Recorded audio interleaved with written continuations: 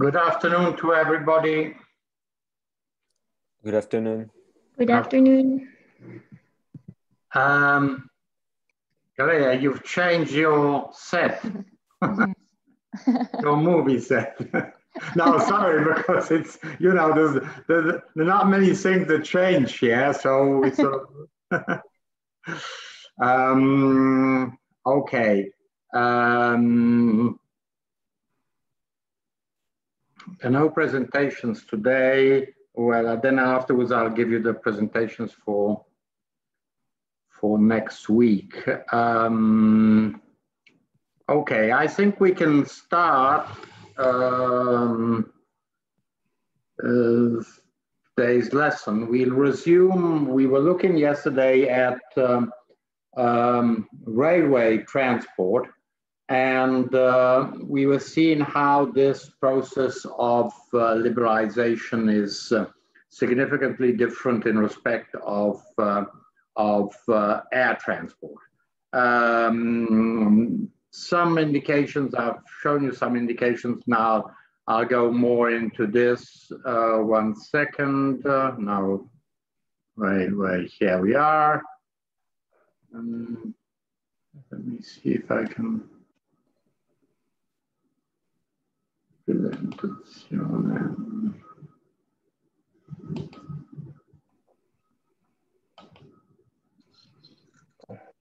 Okay, here we are. So we were looking at railway transport, and we were seeing that after the Second World War, owing to the development on one hand of road transport and individual means of transport, automobiles. I mean, before the war, very few people had automobiles. After the war, Second World War, the amount of people that started having cars became more and more frequent, and sort of great development of the automobile industry. On the other hand, for medium and long distance trips, the plane came into, air transport came in, and so there was clearly a significant advantage. And so rail was somehow, and the state did not invest in modernization of their networks. So as you see here, the cause of decline, rise of other modes of transport, inadequate adaptation to the rail networks to the new patterns of economic activity and urbanization. So just consider how much the sort of development of towns and I mean stations, where they were, how they were meant to be in the sort of 19th century and the first half of the 20th century. And sort of the idea that the railways were under state monopoly, and therefore they didn't have to be somehow governed according to economic principles. So they were always at a loss. There was no interest in making them profitable, or if you want, to make them economically efficient. So there was not much interest in railways, except the fact of, you know, keeping a great number of workers employed in the railway sector. State obviously owned railway companies, and therefore it was managed like a state industry without very much attention towards economic factors. What do we have? We have we've already seen this previously when we were looking at the difference between services of general interest, services of general economic interest, and then services which are on the market. So first of all, the railways are multi-service. They can provide many kinds of service and can provide many kinds of purposes. Just think of the difference between passenger transport and goods transport, local transport, regional transport, national long-distance transport. And so hypothetically, they could be significant economies of scale in the management. If you have a network, obviously you have economies of scale. The more you use that network, the more you reduce the cost of rendering that services. So there's this fixed structure infrastructure, which is considered a natural monopoly. We've seen why it is a natural monopoly, because it is, especially after the sort of very strong urbanization of main European countries after the Second World War, it was very difficult to find land on which to build eventually an alternative railway tracks. And in towns, obviously, it was quite impossible to build a new railway station. And then the fact that there are technical and legal barriers to entry. Technical because we've seen that railways have always been a very technical, had a very technical structure. Both trains and tracks were very technical, and then therefore they were standards. And then obviously the fact that it was a monopoly, and therefore nobody else could enter the market. What do we have? Freight and passengers. Then passengers, we have difference between long distance services and commuters line markets. So this already gives you an idea. Long distance is obviously has a certain,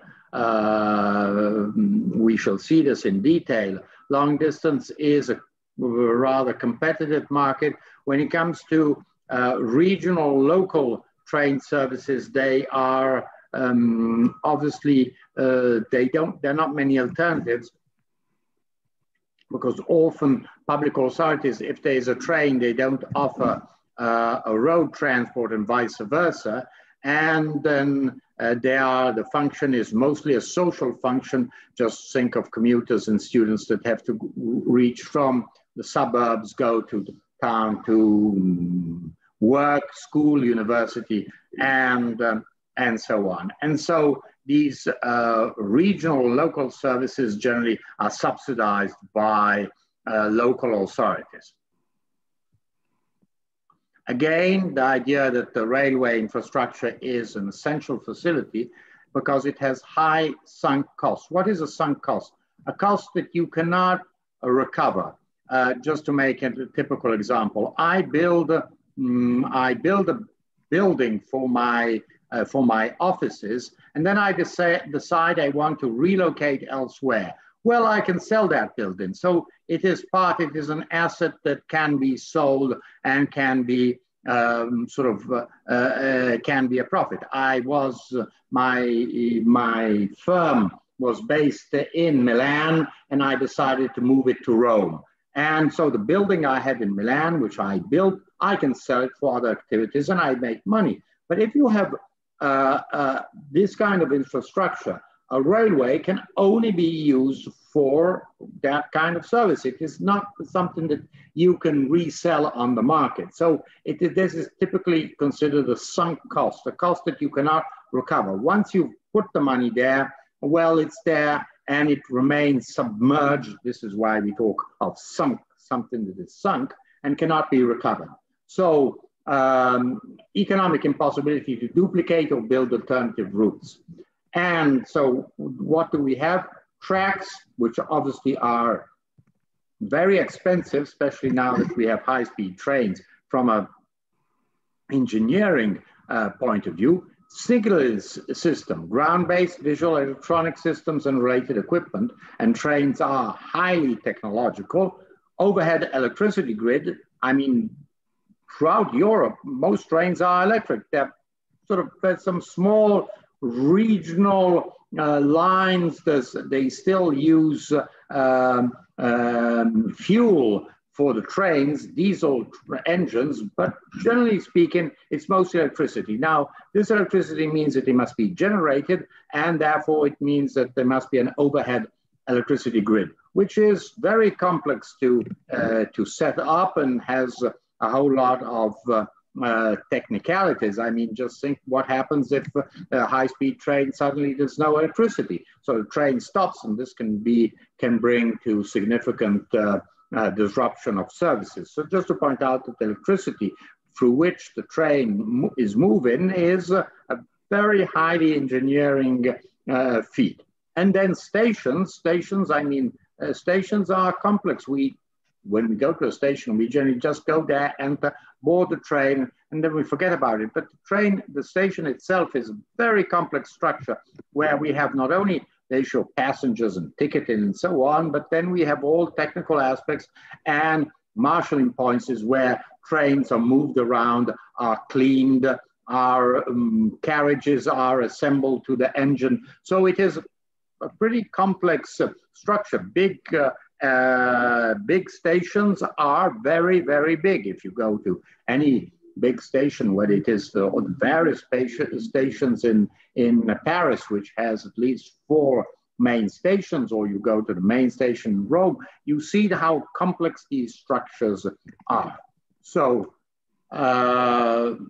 fact that the duplication of the network is not a reasonable economic option because you need new tracks, new signal system, new overhead electricity grid, and obviously a new station. Just imagine a congested town, you decide you want to build a new station. Quite impossible. At least in the center of the town, it is quite impossible. You can use an existing station, but you can't sort of decide you want to locate a station somewhere else in the town. So what is a few data? Here we have some data which is more or less somewhat old. It's about 5 years old, but even more, 10 years old. But it gave 73 billion turnover of European railways and 800,000 employees. Please keep note of these number of employees, simply because this will bring up a very significant issue that we will find in this module concerning rail transport, and we haven't found this issue in air transport or in other modes of transport. 800,000 employees means big working force. It is what we call, it is a labor-intensive activity. That is that you need lots of people to manage all this structure, the infrastructure and the trains that are traveling. So you need lots of people, and so 800,000 employees throughout Europe. 20 billion in 2009, that is 10 years ago, 20 billion euros in government payments for public service obligations and 26 billion in public investment for infrastructure. We shall see what we mean by public service obligations in the railway sector, and especially to what extent can the state invest in infrastructure. We've seen with the airports, sorry. We've seen with airports, there's no possibility of putting sort of state investment in big in big airports. In small airports, well, 25%, and then going the smaller the airport, the more you can invest in the airport infrastructure. Here we see that generally the railway is seen as a complete network, and infrastructure is only one infrastructure. While with airports in a country, in a sort of, whether you're talking of France, Italy, Spain, or other big countries, you find generally one or two main airports, and then you find a whole lot of regional, small, medium-sized or small-size airports. Here instead with railways, we consider generally the whole infrastructure. That is the whole system of tracks and related infrastructure. So rail is critical to the effective functioning of the European economy. More than 8 billion passenger journeys are made by rail each year. Remember, we were looking at air transport. We were talking of 1 billion passengers moved in a year. Here we find 8 billion. Obviously, this is something different because it includes people who do long distance, but also people who are just commuting. But just to show, or when you consider the population, the European population, you see 500 million, more or less, slightly less. Well, you see that about it is about 20 trips per person per year. So that gives you the idea of how much railway transport is used. So let's look at the, just to remind you, we will, in the presentation of this module, we will somehow follow the sort of the tracks of the presentation of the air transport module. But this for a very simple reason, in the sense that the air transport liberalization has been the model for liberalization of transport in other sectors, and therefore we shall see how the European Union has somehow repeated with regards to rail transport what it has already done with considerable success in air transport. So just to show you why we're going to somehow follow that kind of model. Keep this in mind because it's a good sort of guideline. It gives you the idea of how European Union law is structured in the transport sector, especially in air transport and rail transport. So what do we see? We see three relevant markets. Again, the issue is the relationship between competition and state aid. Market for access to infrastructure, just as we had the problem of access to the air transport services. Well, here we have an access to airports. Here we have the issue of market for access to infrastructure. Then the possibility of providing services on a certain infrastructure that is on those tracks. Secondly, the market for the provision of traction. What do we mean by traction? An engine and a driver. So if you think of a train, there's always an engine and then there are carriages or trucks, according to if it's passenger transport or it is freight transport. So there's also a market for the provision of traction. And simply you say, okay, you provide the carriages, you provide the trucks, I will provide the engine. This is quite common when there's transport. Just think of a train, a freight train that is moving goods from an Italian port to Poland and has to cross a whole lot of frontiers. Think of had to go sort of Italy, then Austria, then Czech Republic, and then Poland. And so there are 4 countries, and in each of these countries, obviously, what will generally happen is that the trucks obviously remain the same because the trucks are carrying whatever they're carrying, but the engine, when it arrives to the Italian-Austrian frontier, their engine is coupled off and an Austrian engine is put on, and then when it gets to the next frontier. So just to show that there is a market for traction, then international rail passenger transport, and then distinction between upstream market, provision of services to rail undertakings, and downstream market, provision of services by rail undertakings. So upstream market, so the company that manages the infrastructure is offering services to to railway undertakings.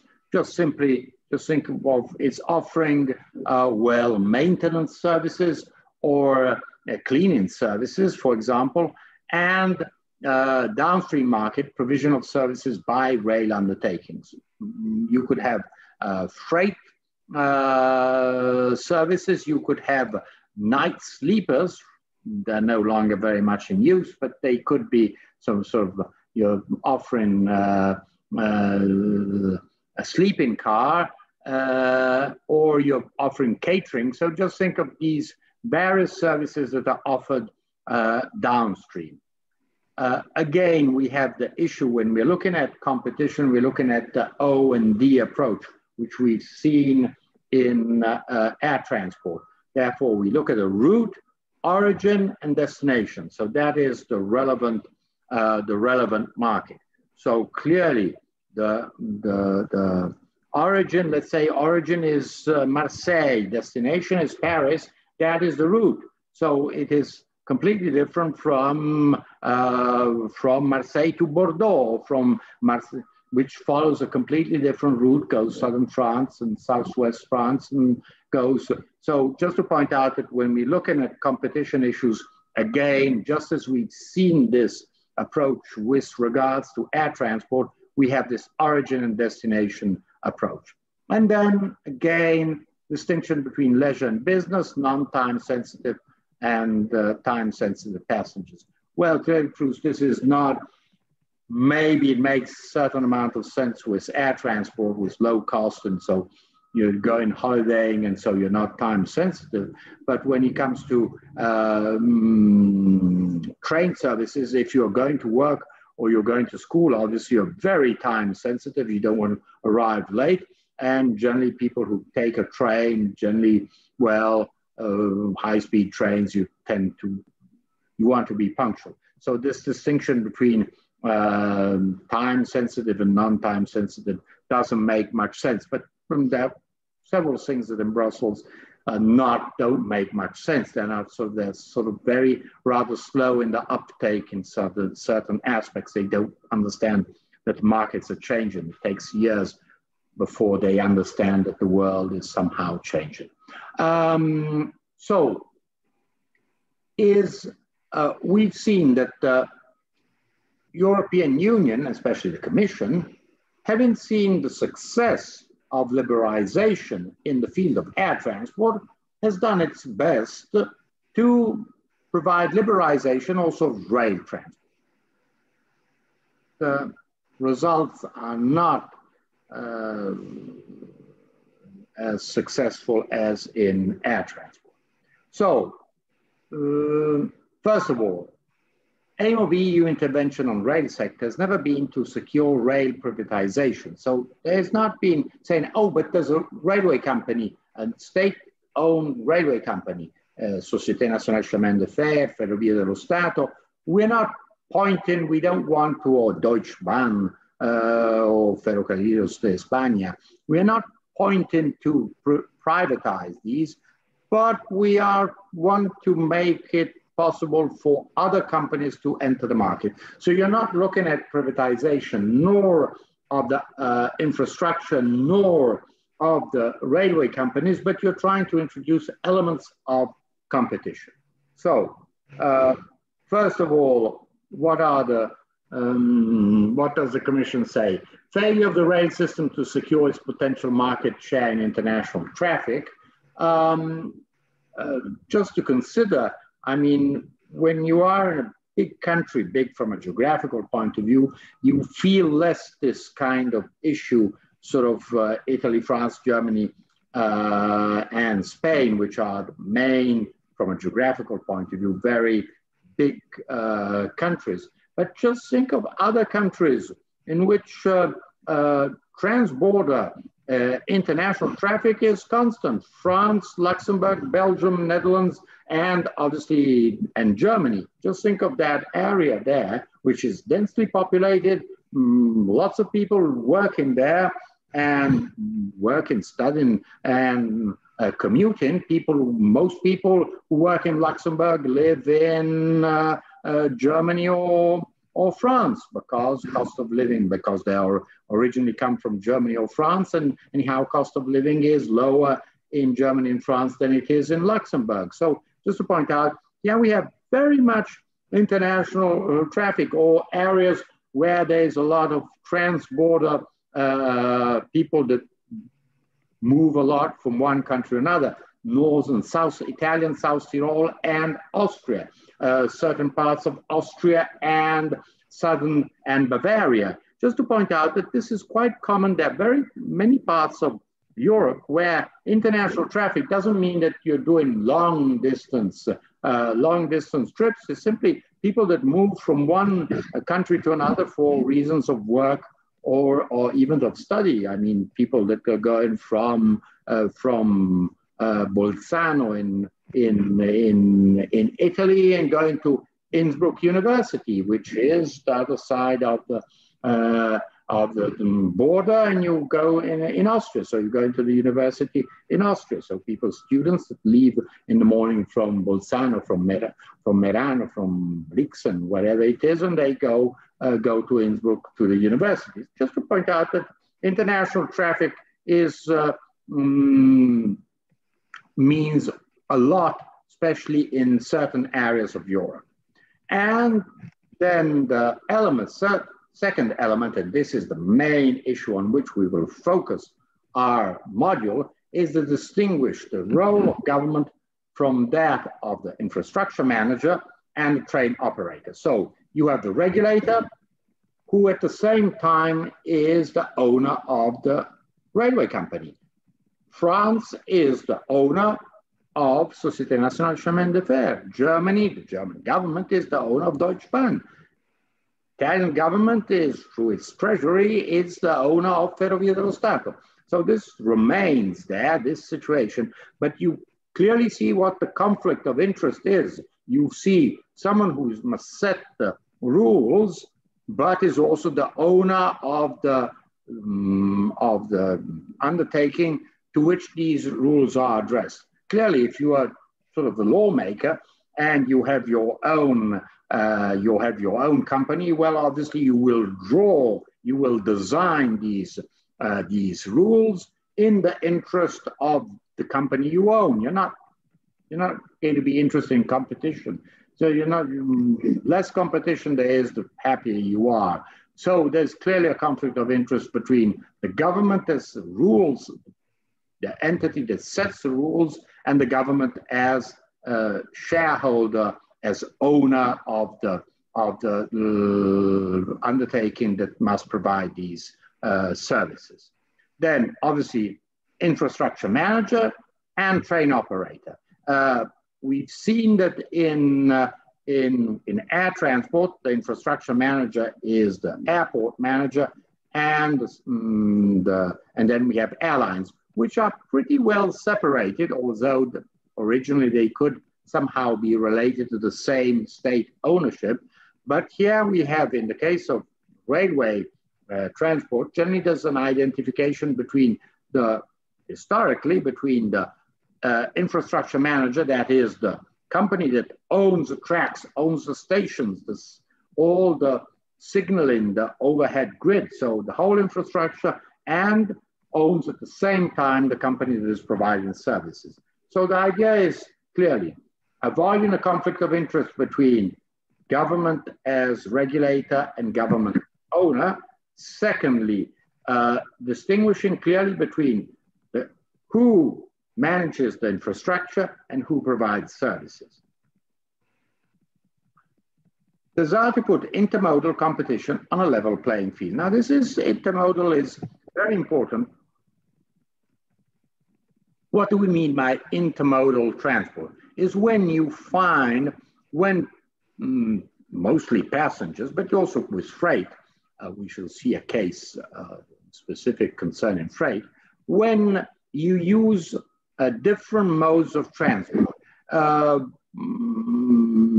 Typically in France, if you buy a ticket on Air France and you want to go, you're coming from Rome and you want to go to Bordeaux via via Paris and you have no direct flight from Rome to Bordeaux, you will find intermodal. You will get off at Charles de Gaulle and you will find a high-speed train that brings you to Bordeaux, wherever it is, down on the Atlantic coast towards, I don't know what year or whatever not you're going. So you're going that direction, or you want to go from Rome to Orléans, you go to Charles de Gaulle, and then you will find a train, high-speed train that takes you directly to Orléans. So you see, intermodal transport is when you have different modes of transport. Typically, it is air transport plus train or vice versa, but you also find other forms of intermodal transport, for example, rail plus bus. Typically in certain countries where there are skiing resorts and train does not arrive up in the mountains, you arrive in a station near at the level not high up in the mountains, and there you find a bus service that takes you up to the skiing resort. And this is quite common in most countries that look on the Alps, that is France, Italy, obviously Switzerland, Austria, and Germany. So that is typical intermodal. So you you're passing from a train to a bus, or you might find it, in this again intermodal system, you find also possibilities of sea. You arrive by sea in a certain place, and then whatever passengers or freight are moved to another mode of transport. So this is intermodal transport, but also intermodal competition, and we shall see specifically the very strong competition between traditional airline services, air transport services at the medium range, and high-speed trains, which are they are competing very much one with another. And then the further element that must be considered, what happens, and this we've seen this with air transport, the fact that infrastructures, local, regional airports were financed, promoted by regional authorities. We saw the Charleroi case, but what happened throughout these years, these last, especially 20, 30 years, increasingly transport policies have been passed by the central state to local and regional authorities. You find this in most big European countries, that transport is organized on a regional basis. And so it is up to the region to finance these activities. No, it wasn't a presentation, but when I presented the Altmar case, that case by the European Court of Justice on the issues of public service obligations, on compensation for public service obligations, the issue came from a region, a northern German lender, which concerned the provision of local regional transport services. So just to point out that increasingly we find no longer the state involved, but local and regional authorities involved in the financing of transport services. So just to point out that this means that there are different levels of decision. So you would find a national level of decision on main infrastructure, but then on certain services you would find a regional decision. And not necessarily there is coordination between the national level and the regional level. So what is the system? On one hand, the Commission wants to liberalize the market. On the other hand, the states say, yes, okay, you can liberalize the market, but don't think we are going to give up our control over railways. Why? Because as we shall see, these companies, these railway companies, are very big.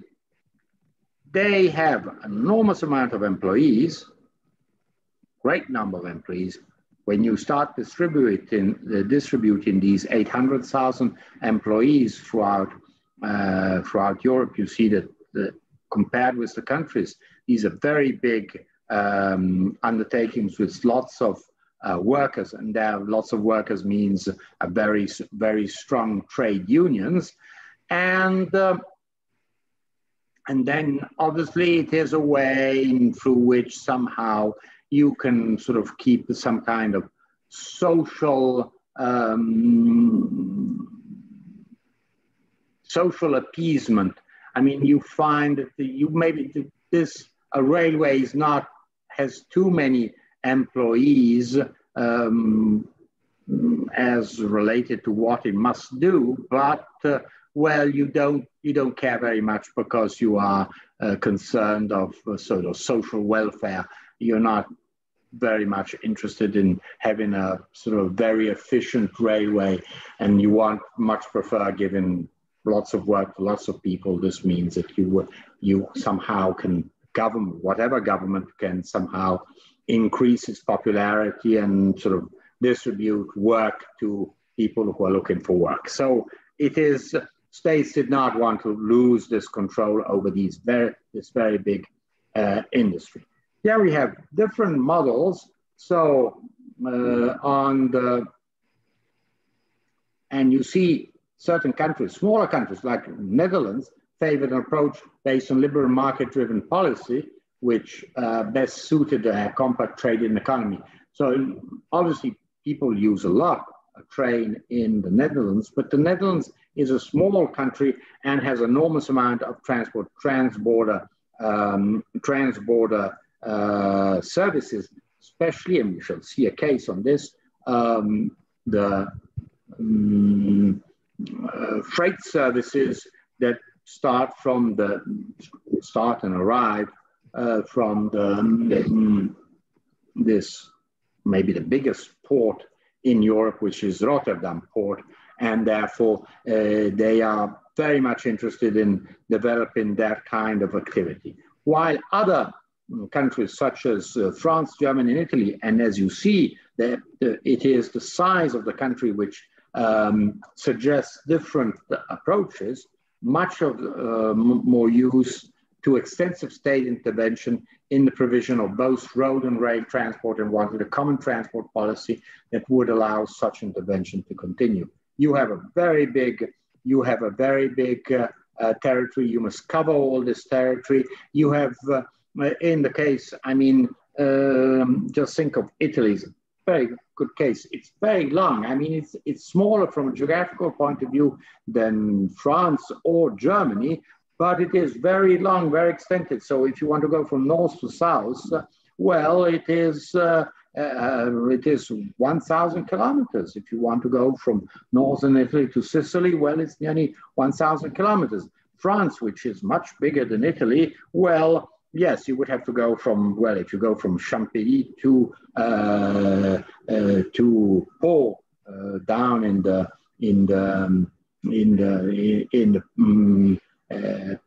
French Pyrenees, well, that's pretty long, but it is, some countries are more complicated. Italy has lots and lots of mountains, much more mountains than other countries. So just to point out that when you want to provide these social services, these transport services, this universal service, well, this requires a very extended network, and this means having lots of people that are there working, and you say, okay, but I'm giving work to people that I'd rather have them working not very much, but rather than having them unemployed. So what have we see that in 1996, the Commission starts thinking of how to develop this system and to liberalize. 1996, as you see, is well after the packages on the liberalization of the air transport system. So we start much later, at least 10 years later. And what does the Commission say? Well, railways have been largely insulated from market forces. governments have a certain responsibility in that they often did not allow sufficient managerial independence and imposed obligation without compensating fully for the cost involved.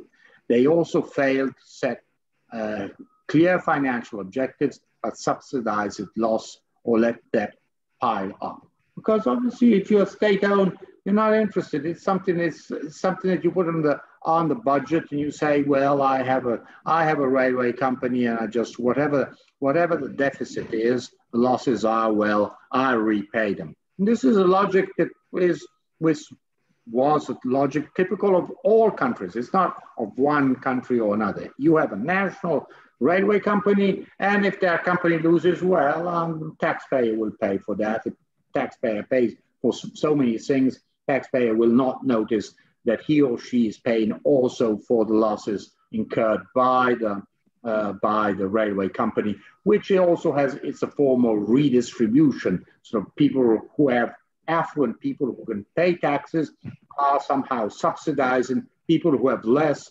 and need the railway to go around and to go to work or to go to school, and so at a very low rate. So it is a form of welfare redistribution. So in 1996, which is 25 years ago, the European Commission starts thinking of how to develop a new policy for what concerns railway transport. And so what do we find? We find a whole lot of directives. Yeah, directives, not regulations. So they need to be implemented by the member states. Only later, subsequently, we will find regulations. First of all, a directive in 1991 on the development of the railways, then directives on 1995 on licensing and on the allocation of railway infrastructure. So 1991, it's a framework. And then what do we have? 1995, the notion of licensing of railway undertakings. Remember what happened in the air transport, licensing of air transport companies, the certificate, a license, an EU license, and airline operating certificate. So somehow similar, and then allocation of railway infrastructure capacity and charging of infrastructure. Here we, again, what do we have?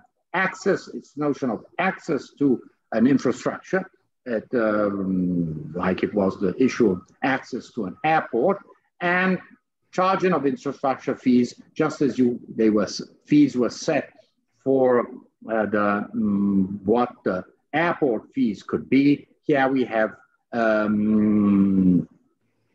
the issue of fees used for infrastructure.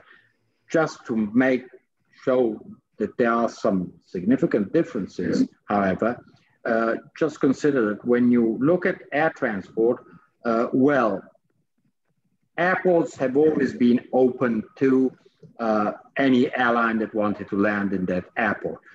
Eventually, the issue was that of discrimination. So you were making better, lower fees for national companies. We've seen the Portuguese case in which TAP and Portugalia were given more preferential rates for local, for domestic flights, but really it's very a small issue.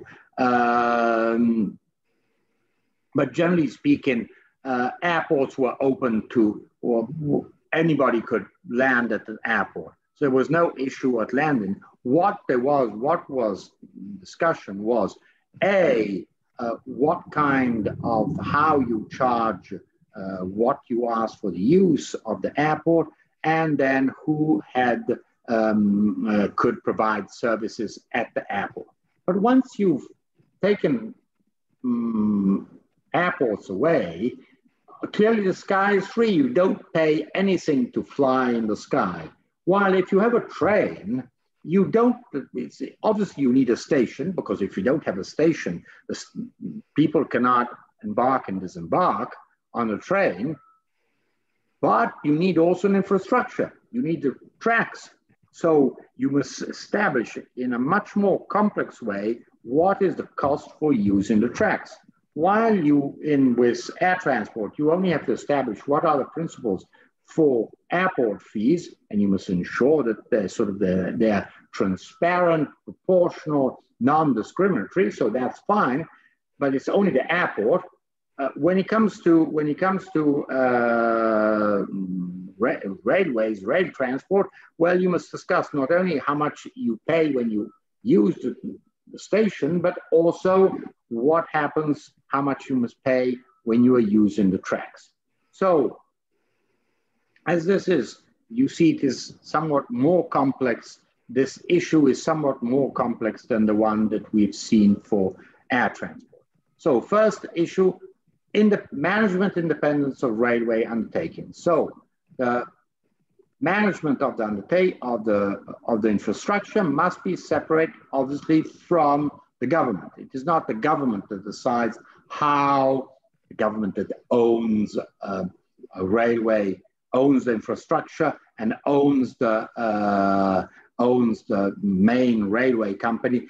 Well, the infrastructure manager must be independent, so must be able to decide according to what the best use of that infrastructure is. Secondly, separating the management of railway operation infrastructure from the provision of railway transport services. Clearly, you are Société Nationale Chemin de Fer, and you own the stations and the tracks, but you're also providing services. You are Ferrovie dello Stato, you're providing both the tracks and the railway services. You must separate them. So one entity owns and manages the infrastructure, another entity owns the carriages, the engines, and provides services for passengers or for freight services. So clearly distinction between infrastructure and services on that infrastructure. So this is first very important distinction that must be made. And this obviously implies, and we've already met this notion before, separation of accounts. Why? Because both sectors, whether we are talking of infrastructures, and the infrastructure is generally financed by the state. And so lots of money goes from the state to the company that is managing the infrastructure. And the company that provides public service obligations receives compensation. So you must have separation of accounts. So the monies that are given to the railway infrastructure company must be clearly separated from the monies that are given by the state for the provision of public service obligations by the company that is providing railway services. So it is separation of accounts. And improving the financial structure of undertakings. Before, frankly speaking, the sort of balance sheets were very confusing. They were there was no issue of sort of losses because you knew that losses would be paid by the state, so you weren't very concerned about accounts. Here you have to said now you have a very complex company, and it must be organized from a financial point of view, just as any other big company. And secondly, the issue is that of ensuring access to networks of member states for international groupings of railway undertakings and for undertakings engaged in the national combined transport of goods. Now, this is something, talking of 1991, 30 years ago, because still the railway system had not developed very much. International groupings was saying, well, there'll be a grouping between, French railways and German railways, and they will organize international rail transport between France and Germany. Now, this is still, yes, is the case, but we're not very much interested in this aspect today, at least in the ages of high-speed train. This 1991 high-speed train has only started very limitedly very slowly and has started only in France. So just to point out that it is not very relevant now. Let's look at the Framework Directive 440, which contains a whole lot of definitions which we still use. Railway undertaking, any private or public undertaking whose main business is to provide rail transport services for goods or for passengers, with a requirement that undertaking should ensure traction. So first of all, we are talking railway undertaking services. So it is not the owner of the infrastructure. It is providing services, passengers or goods, and it also has traction. It also has engines. If you only provide carriages, just think of the so-called Orient Express, this luxury train that, you know, used to go and, well, you still can take it from Paris. It leaves from Paris and goes way down, should go to Istanbul. Okay, but that is simply, that is a service, only the carriages, but no traction. So they're not a railway undertaking. They're simply offering this luxury, old-time service, but they're not a railway undertaking. You need traction. You need engines. If you have engines, then you obviously you can have carriages. Then you are a railway undertaking. Infrastructure manager is instead any public body or undertaking responsible in particular for establishing and maintaining railway infrastructure, as well as for operating the control and safety system. So just to point out, very clear distinction between services and infrastructure. Infrastructure is physical. It is there, stations, tracks, electricity grid, signaling. So that is very clear. And services, obviously you have carriages and engines, but you have only that. You don't have anything else from a physical point of view. What is important is the schedule, the fact that passengers board the train at a certain station, arrive, and disembark in another station.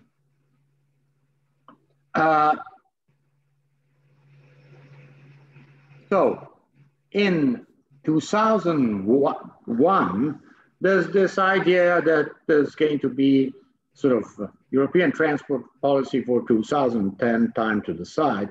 Well, it was slightly too optimistic, and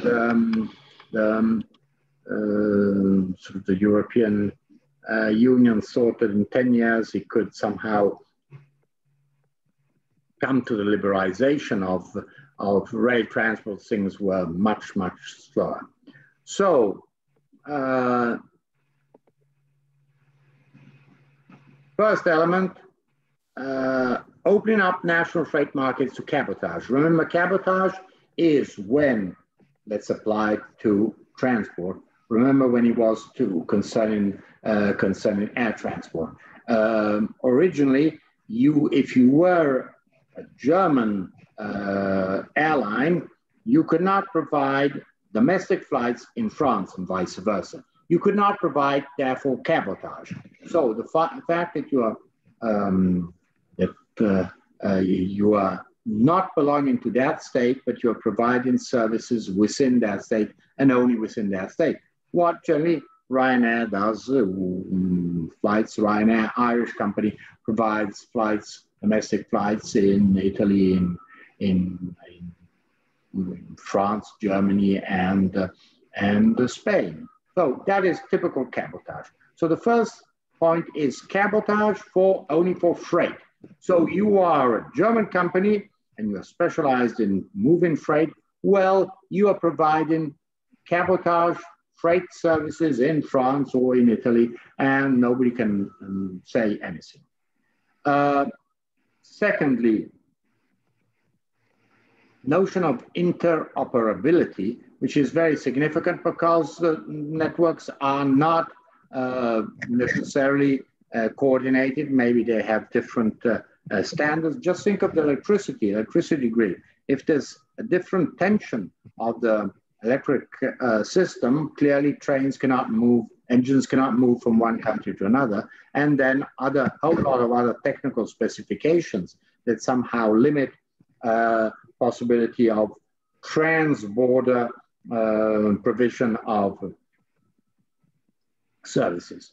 Gradual opening up of international passenger services, so international passenger services, and then we shall see this specifically when we're looking at the Walsh model, measures to safeguard the quality of rail services and users' rights. We shall see passengers' rights in the rail sector. So, second railway package, main object, improving safety, interoperability, and full opening of the freight market. By 2007, an establishment of the European Railway Agency. We shall see its role. Then we see between 2004, the implementation of the second package, Directive 49 on the safety, so on safety of railways, this means clearly problem of standards, of the amount of people who must work on the train to ensure safety. Then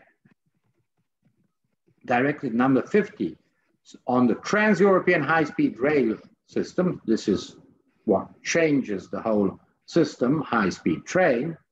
Then Directive 51 on the development of the community railways. And then finally, always in 2004, a regulation that establishes a European Railway Agency, and we shall see its role. So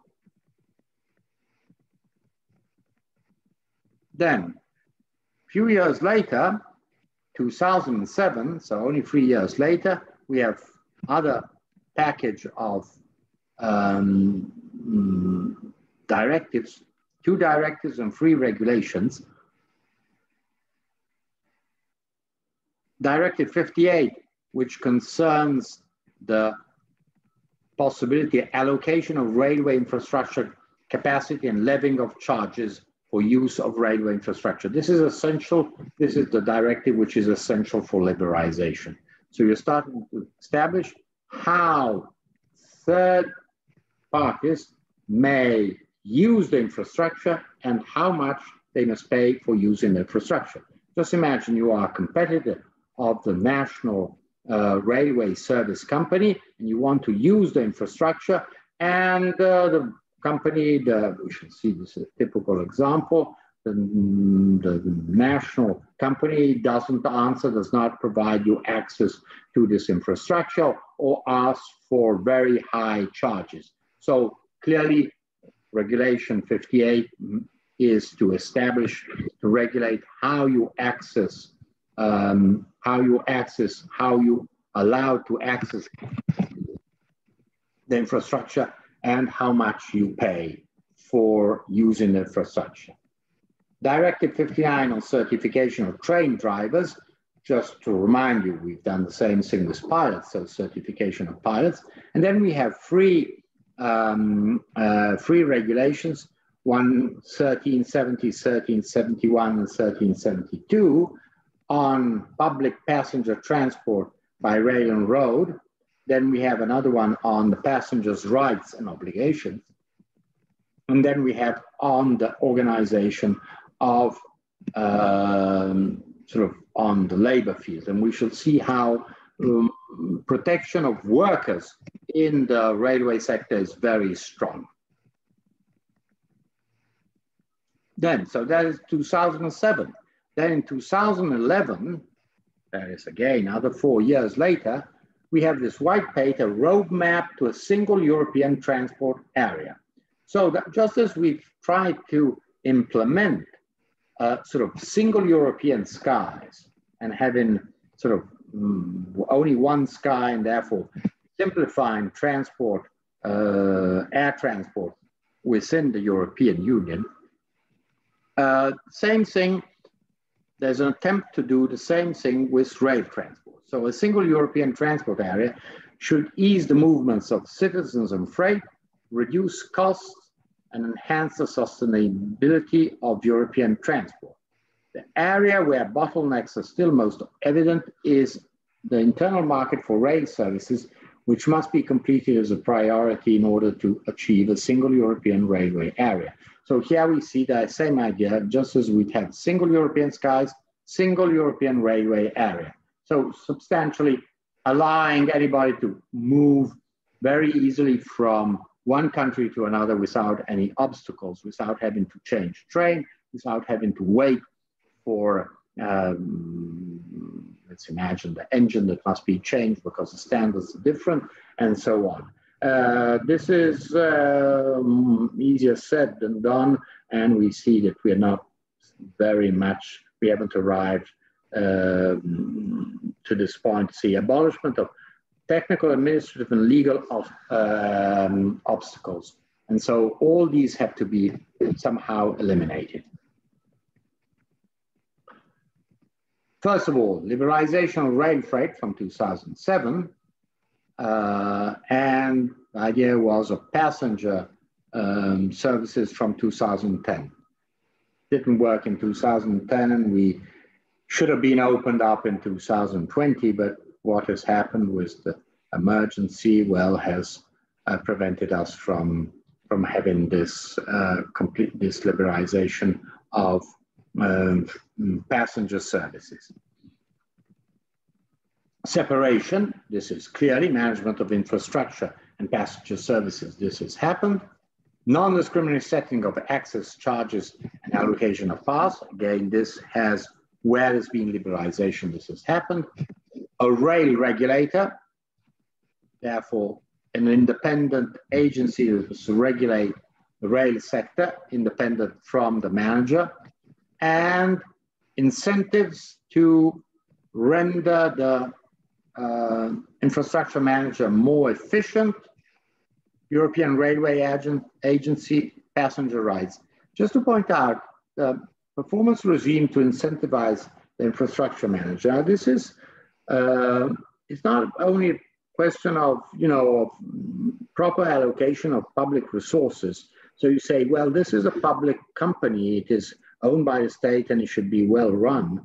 The problem is that what happens, and this is very important, is that there is increasingly, as I've already mentioned, a significant competition between state-owned companies, railway companies, that are using a state-owned infrastructure and privately owned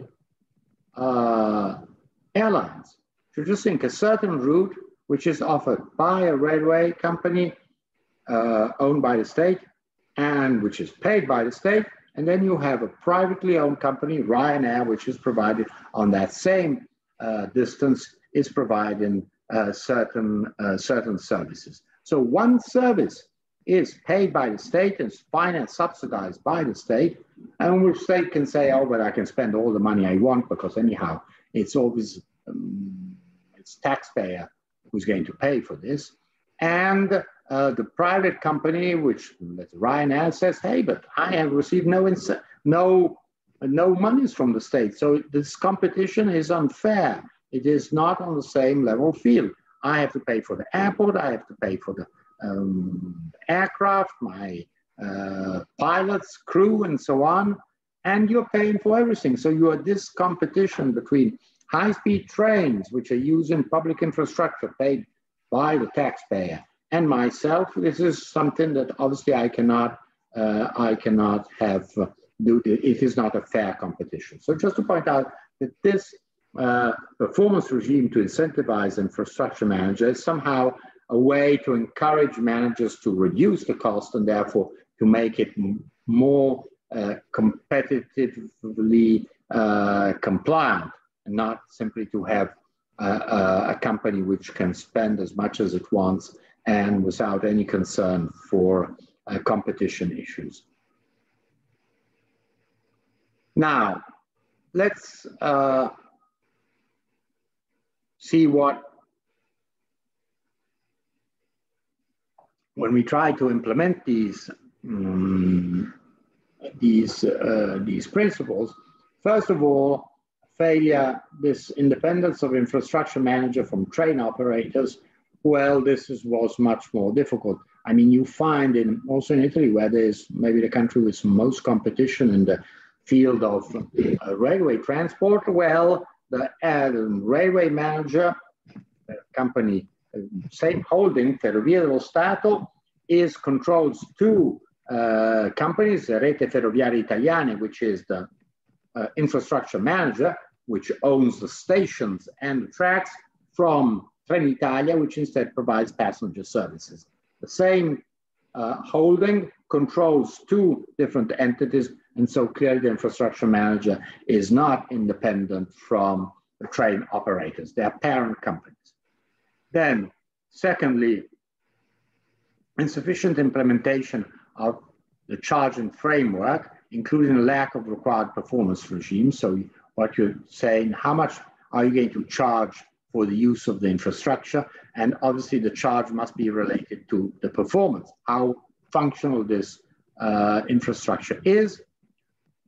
Failure to establish an independent regulator with appropriate powers and accessibility. So the fact that it took these 10 years before an independent regulatory agency was created for the railway sector, and insufficient incentives for the infrastructure manager to reduce costs and the level of access charges.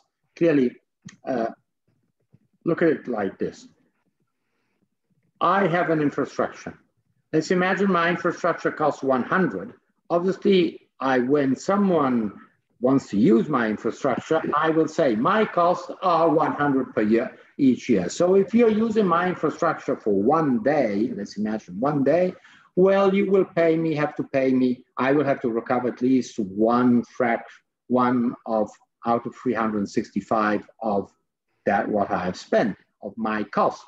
So clearly you, from an economic point of view, from a managerial point of view, you are transferring the cost of the infrastructure on the users of that infrastructure. It's the same thing that happens with a hotel. What is the cost of a hotel room? Obviously, how much the building costs, how much the maintenance of the building costs, how much obviously cleaning and all the other services cost, and then you will somehow transfer this cost on the user of the hotel plus obviously profits.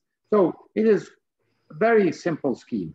The point is this, that if you are a monopolistic enterprise which manages the infrastructure, knows that there's no problem about repaying debts, you will keep your costs very high because you know that you're going to be repaid, and especially that will be a barrier to entry to the market. Your costs are very high, and therefore someone who wants to use your infrastructure, a third party that wants to use your infrastructure, will you pay very high.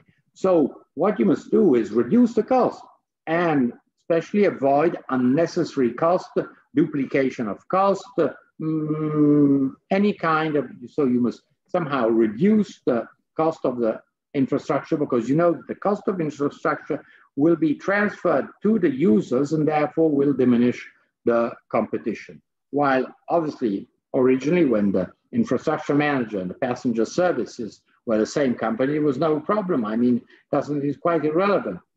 Everything is taxpayer is going to pay any loss.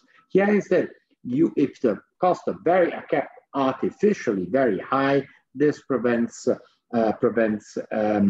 competitors from entering the market because the charges are too high.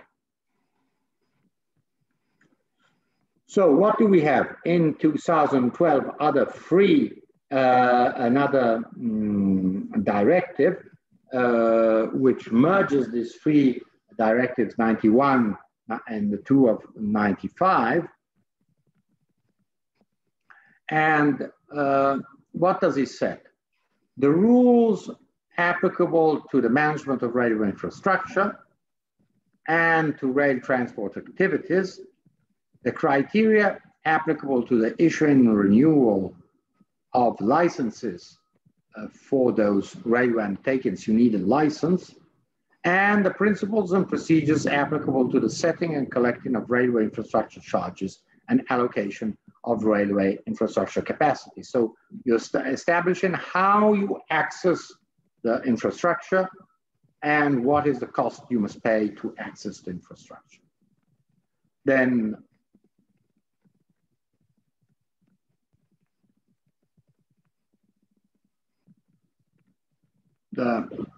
this new directive, this directive 2034 of 2012 establishes the rule for the management of the railway infrastructure, issuing a renewal of licenses, setting and collecting of railway infrastructure charges. And it applies, this is the important thing, not only to international rail services, but also to domestic rail services. So what do we see until substantially 2012, the intervention of the European Union was mostly in the field of international rail transport. From 2012 onwards, it's also domestic.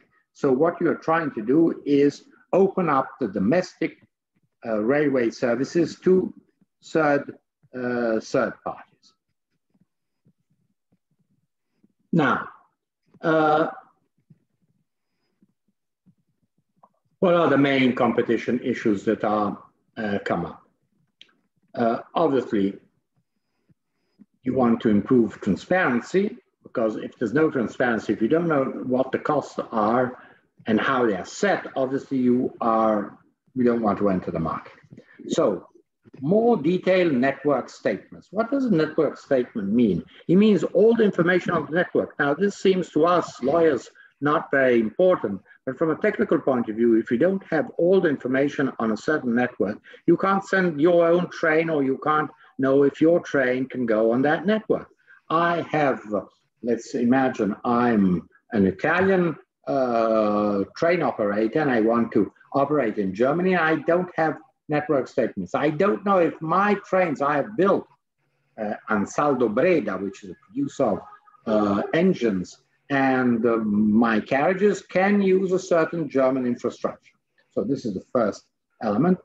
Improved access to rail related services. Just think of rail related, just think of cleaning, when you have to clean passenger cars, or you must provide catering on board. Explicit rules on conflicts of interest and discriminatory practices in rail-related services, because we know that in all European countries, the state owns at the same time the infrastructure and the company, the main railway services company. So there's clearly a conflict of interest. Independence requirements to the operators of essential service facilities, to storage, sidings, and refueling facilities. So you want to ensure that there's no discrimination. Third parties that need to have that kind of side activities. Just think of a train that arrives at night, must be prepared, it must be maintained, and so on. So you want to be sure that there's going to be no discrimination against third party. New provisions on financial transparency that allow verification of separation of financial flows between separate accounts to avoid cross-subsidiation. Second element of the Directive 34 of 2012, regulatory oversight. So national rail regulator, which has to control also rail services. It must be independent, and there must be a European network of rail regulators which exchange experiences and ideas. Clearly, if you want to create a single European market for railway services, obviously regulators who are setting the rules must somehow be coordinated. And again, financial investment, financial architecture to encourage investment by including national long-term strategies and principles when it comes to charging rules.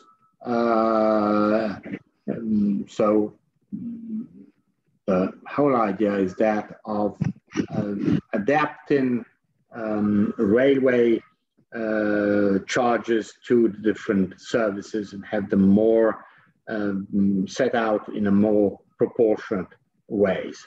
We shall see it now with this 2016 directive, how these principles have been changed.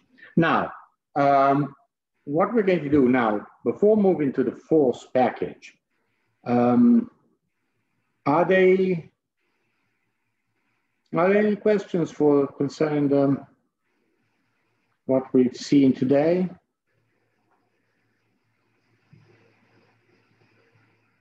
Listen, I would just wanted to, for next week, if you go to the handbook, you see that there are 3 cases concerning the second module, cases 11, 12, and 13. So what I would do is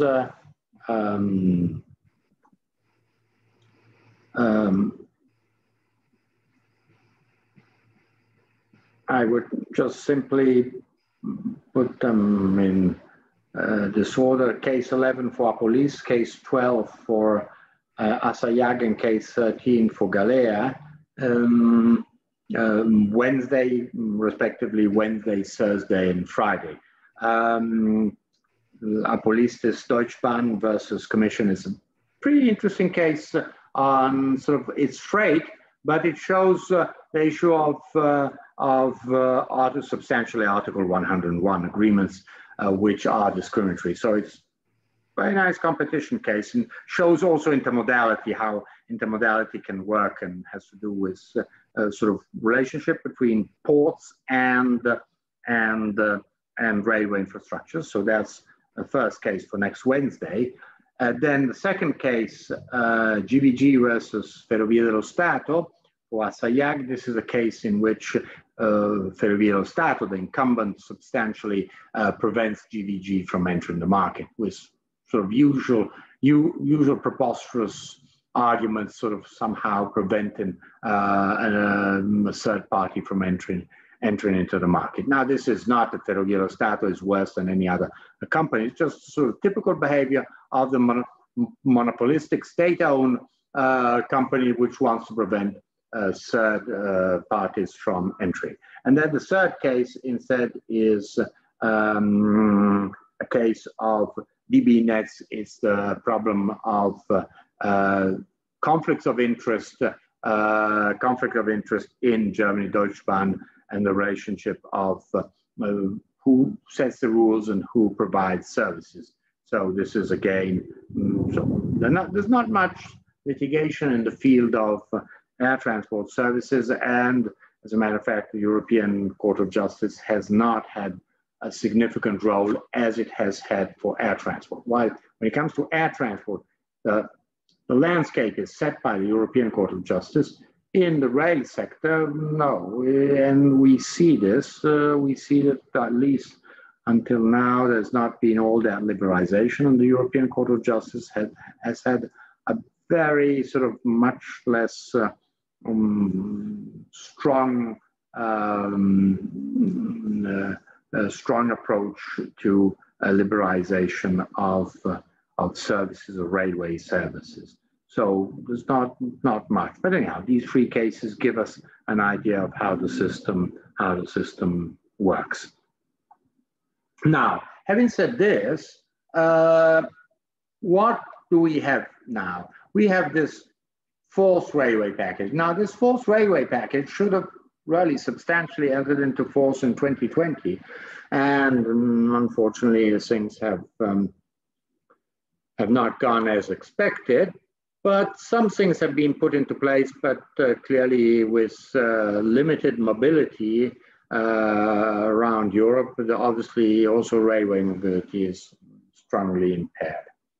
But just to show how the European Union has been moving with regards to railway transport. So what do we find? This fourth package. So we find a regulation and two directives. One on the European Union Agency for Railways. So we've moved from the European Railway Agency to European Union Agency for Railways. Just remember that more or less, this is what has happened in the air transport sector with the creation of EASA, the European Aviation Safety Agency, which says safety but really regulates enormous amount of other activities. So the same idea is that of creating an agency, a European agency for railways. We should see that, however, that the European Railway Agency worked quite well for a certain amount of reasons that we shall analyze in detail. Secondly, this directive of 797, interoperability of rail system, which is mostly technical, but clearly you understand that if you want these networks to be connected and you want a high-speed train to be able to go from Frankfurt to Paris, which they already are, but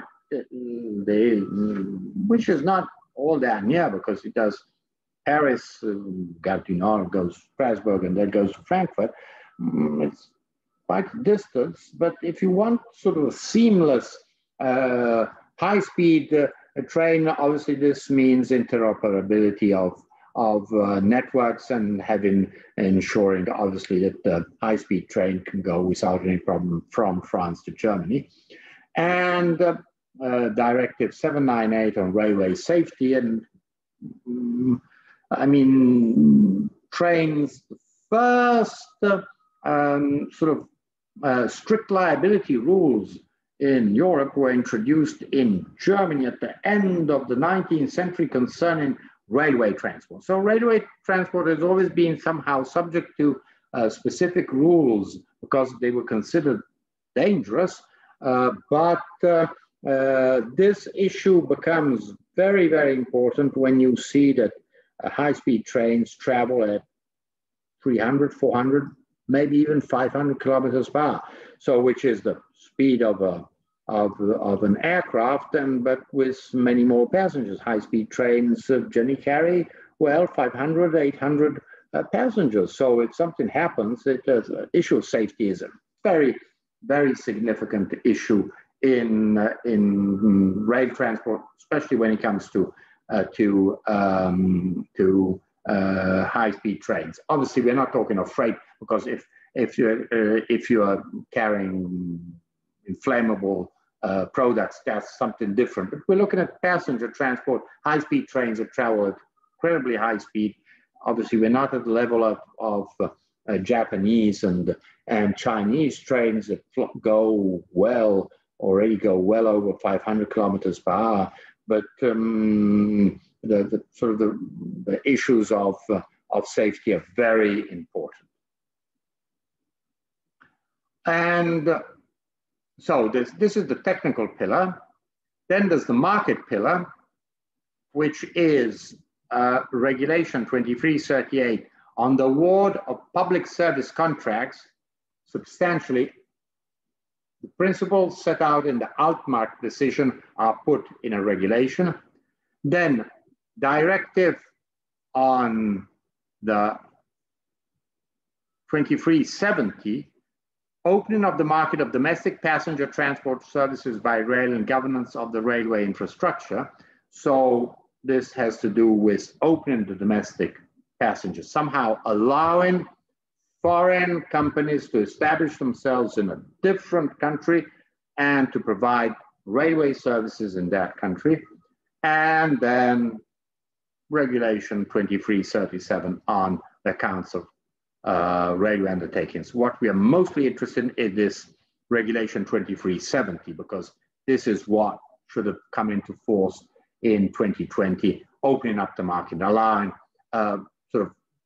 competitors to provide services in competition with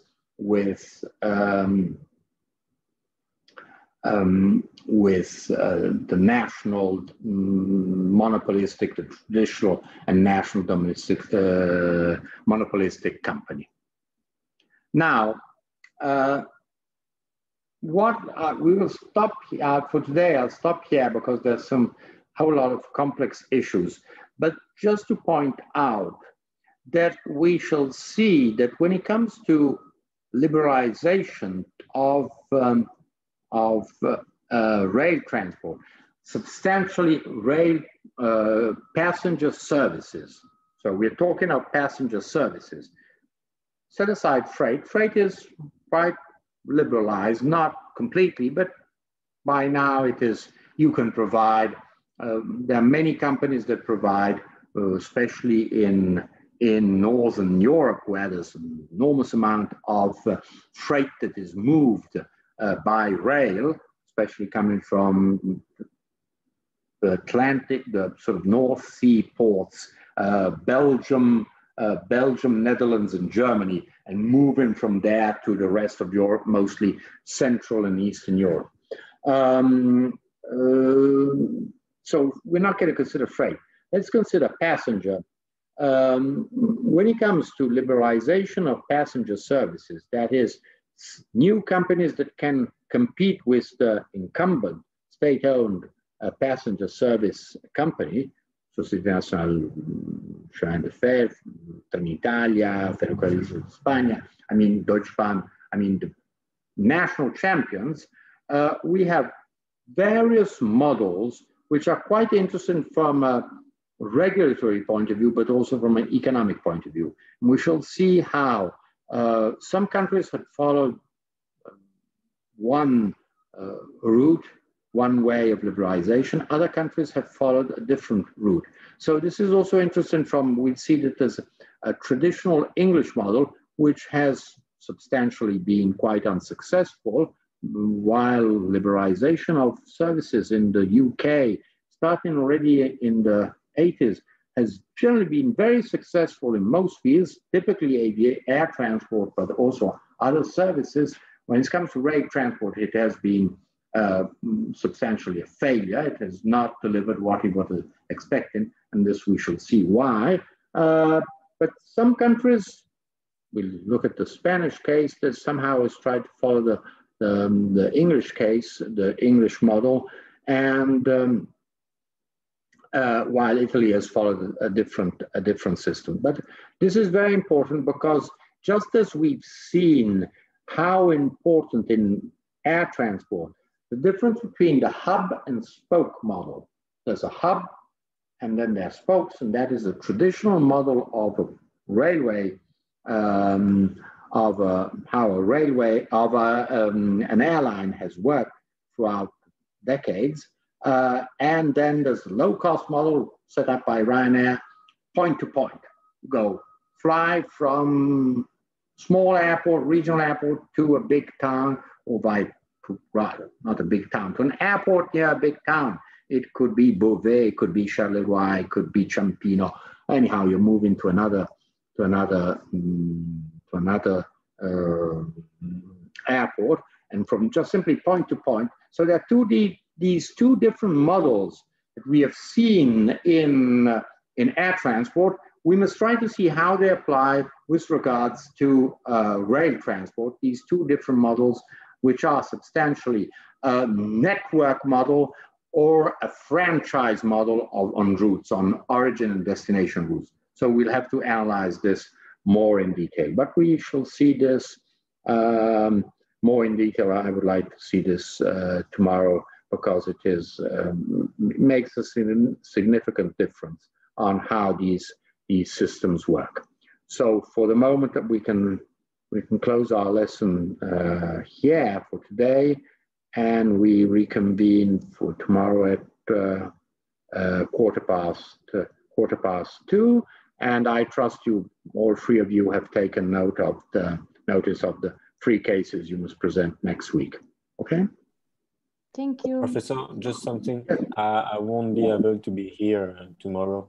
Sorry. Okay.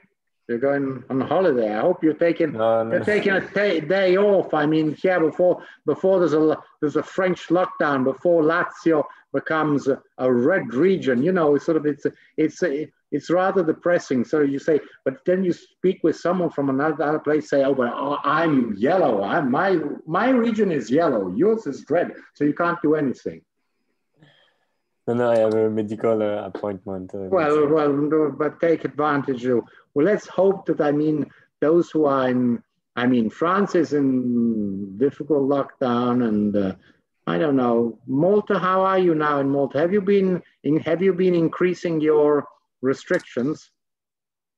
With regards to restrictions, no, but the cases have been rising. Rising. So, but we're not in a lockdown here. Well, because now in sort of some regions, typically Lombardia is a red region, and Lombardia is 10 million inhabitants, so it's a very big region.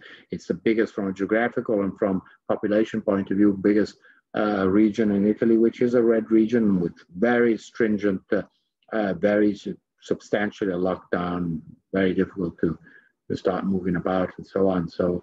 Why Lazio Rome is yellow. It's not green, it's yellow. We have restrictions from 10 p.m. to 5 a.m., but sort of it's bearable. We can survive, but hoping that we're not sort of transformed into a red region. Okay, then see you tomorrow, Nasayagwell. You'll be able to see the lessons recorded on YouTube. Okay. Goodbye. Good afternoon to everybody. Bye. Bye.